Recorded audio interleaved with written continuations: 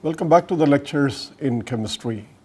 We shall deal with one more model, namely the model of a particle on a ring, before we close the lecture sets on the introductory quantum chemistry and move on to the lectures on introductory molecular spectroscopy. Okay. The particle on a ring is an important one-dimensional model which was not discussed until now for the simple reason that it was not necessary until now. But if you have to study the rotational motion of a molecular system, it is important to see how the angular momenta are quantized. And the particle in a ring model illustrates that in very simple terms. So, it is a one-dimensional motion, and when I say potential free, you have to take this with a bit of a salt, because any accelerated motion is not independent of potential. Therefore, if you talk about a particle in a ring, moving on a ring or motion around a point, obviously there is a central force which keeps that motion contained to that ring, and therefore there is a potential energy. What we would do is to neglect that component and only look at the particle with its rotational kinetic energy, and the rotational kinetic energy of a very simple mass of say m moving in a circle around a point r, moving in a circle with radius r. If you have to draw a simple circle around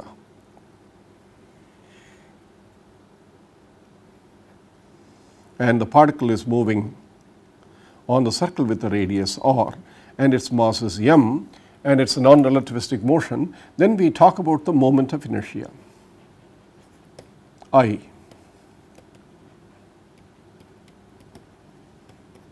And that is given by m r square. The moment of inertia is essentially the equivalent of the mass in rectilinear motion, m in rectilinear, that is motion in a frame in which there is no external potential.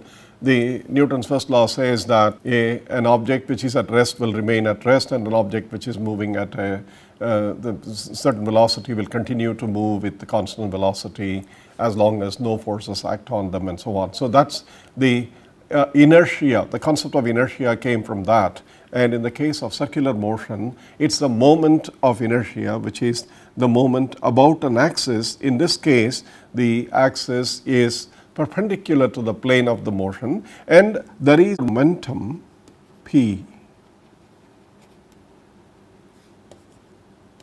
as tangential to the motion on the circle. Then the angular momentum j is the vector r cross p. The vector is pointing outward, r cross p. And in this case, of course, you know r and p, you can use the right hand thumb rule to show that the angular momentum is pointing towards you, that is in a plane perpendicular, but the vector is facing you, towards you. And r cross p, this angular momentum is quantized when you use Schrodinger equation.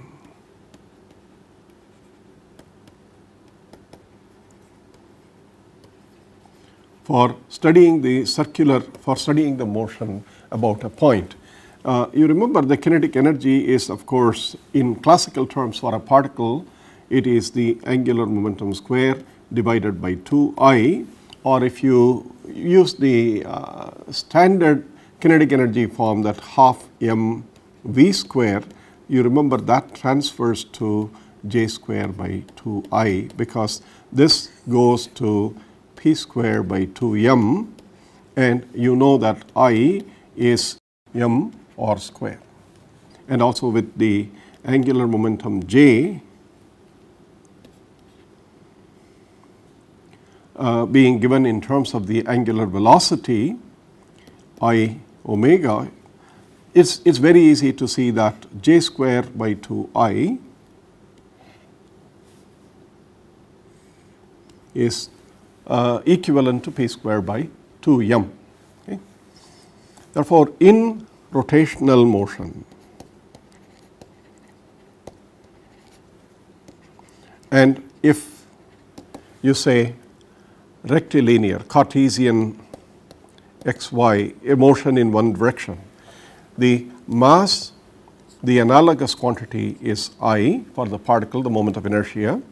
The velocity, the momentum, the linear momentum, the analogous quantity is the angular momentum j, and the kinetic energy half m v square goes over to j square by 2I. The one dimensional motion, you remember the momentum was replaced in quantum mechanics by the derivative operator minus I h bar d by dx, where p is obviously, if you put the vector arrow, you should not put the subscript here because that is a component of the momentum. If you put the vector arrow, this is gradient operator, therefore this is also a vector. So, the momentum p is associated with the coordinate x. In a similar way, if you look at the angular momentum for the particle in circular motion, as we will start with that as a simple example, what is the coordinate associated with the angular momentum operator? That is essentially with reference to an axis called the x axis, that is essentially the angle phi. So, let me just write that is the angle phi. Okay. Therefore, with respect to the angle phi, if we have to write correspondingly the angular momentum operator j,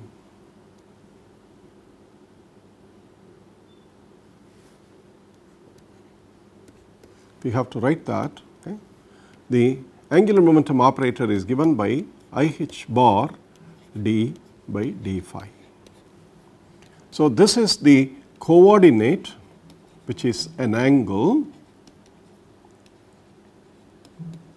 referenced to an axis system called the x axis or whatever that you start as a 0 axis, and with respect to that, how far the particle has drifted on the circle, that the angle, and then the angular momentum is in quantum mechanics the derivative operator containing the derivative d by d phi, and you notice that the dimension of the angular momentum j is captured in the dimension of the h bar, because phi is dimensionless, it is an angle, and therefore the angular momentum is obviously given in terms of the units h bar. Please remember, this is something that Niels Bohr mentioned in his discovery on the hydrogen atom. He said that the angular momentum j is mvr, which is quantized by n h bar, where n is the quantum number 1, 2, 3, etc. Because as long as the particle circulates, it rotates in a circular motion, its angular momentum is non-zero, therefore the quantum number n has to be 1, 2, 3 for that part. However, we will see that n can actually take a value of 0, which means that the particle does not have any angular momentum. Okay. It is stationary, but we can't find out where it is. We will see those things in a few minutes. This is the angular momentum operator, and therefore j square by 2I becomes the operator minus h bar square by 2I d square by d phi square. This is the operator for kinetic energy, and we shall assume that we are taking the particle moving or being fixed in a circle of radius r. The r does not change, let us assume that, because if that is fixed, then the potential energy due to that radius is a constant, and we can ignore that in this simple exercise on the particle on a ring, and we shall only worry about the kinetic energy operator. Therefore, when you solve this equation, h psi is equal to E psi, the psi is now a function of the angle phi. It is a wave function which is actually represented by the value of psi at every given angle phi as it goes around the circle. Okay. You have a classical model in mind, that is, you are actually trying to trace the particle and then you talk about the wave function. I think by now you must have gotten over this this kind of feeling, what's a wave function associated with the particle. We are always going to talk about the wave function and the square of the wave function as the probabilities, even though we will call the particle model every now and then. The wave function is a function of the angular coordinate phi, and therefore the solution that you have to worry about is the solution of the equation minus h bar square by 2I d square psi by d phi square is equal to E psi, which is, if you write that, d square psi by d phi square plus 2I E by h bar square psi is equal to 0. But there is one additional requirement, namely that the value of phi is between 0 and 2 pi. If it is more than 2 pi, what is it? It does not matter. When you say if this angle is phi and this is the particle's position or the wave function at this point, if you calculate the wave function for this angle, what happens after you go around and increase phi by 2 pi? The wave function is unique to that value of phi or phi plus 2 pi or phi plus 4 pi or phi plus 6 pi. And what about going around this way? If you go around the opposite direction, that is phi minus 2 pi, phi minus 4 pi, phi minus 6 pi, does not matter. All these things refer to this point. Therefore, if the wave function is unique for the particle's position or the system's position at a given value of phi, it should be the same for all values. Therefore, we simply write psi of phi is the same thing as psi of phi plus 2n pi, where n is 0, 1, 2, 3, etc. If you want that in the positive direction, n can also be minus 1, minus 2, minus 3, etc. So, the wave function now satisfies not a boundary condition, but what is called a periodic or a cyclic boundary condition. It is called a cyclic condition. Periodic or cyclic condition for the psi. Therefore, if you write this particular quantity d square psi by d phi square with some value m square psi is equal to 0, because we know that this kind of equation, this is a positive value because it is 2 IE by h bar square, and the particle having any kinetic energy in a circular motion obviously has a positive energy. Moment of inertia is positive, h bar square, h bar is positive, therefore this is a positive quantity, and this of course has a solution psi is equal to a e to the I m phi plus b e to the minus I m phi. Now, I am using imaginary, that is complex solutions. You also remember that a similar equation for the particle in a one dimensional box, d square psi by dx square plus k square psi is equal to 0, was given as a solution with psi is equal to a cos kx plus b sin kx. We did not use the general complex solutions here. We could have written that this is also a e to the I kx plus b e to the minus I kx. We could have written a prime, b prime, some other constants. because after all the exponential I kx can be written as cos kx plus I sin kx. Exponential minus I kx also can be written that way with a minus sign, and it's possible for you to get this solution. We used that solution for the particle in a one-dimensional box because that was convenient to illustrate the boundary conditions very quickly. Here in the circular motion, the psi of phi, if we use this as a general solution, that the exponential Im phi and the exponential minus Im phi, it's more convenient to describe the angular momentum of the particle. Therefore, this is the solution that we employ, and then we try and see what this means, okay, for the particle in a one-dimensional box. So I've been rather very quick in taking this through because I believe that you have gone through the 4 lectures and therefore you are comfortable with the level of mathematics that has been introduced so far. Therefore, I'll jump the steps. I'm not even suggesting to you how to derive the kinetic energy in that form or how to write the angular momentum as minus IH bar d by d phi. I've skipped quite a number of these steps. Some of these things would be more obvious when you do a little more elaborate mathematics in the next course. Okay. Now, psi of phi is given by this general quantity A exponential Im phi plus B exponential minus Im phi. Let's, for the time being, let's worry about motion in one directional sense. Therefore, let's not consider that. Please remember psi of phi plus 2n pi must be psi of phi because the wave function is unique. It does not matter as long as n is integral, integer 0, 1, 2, 3, etc.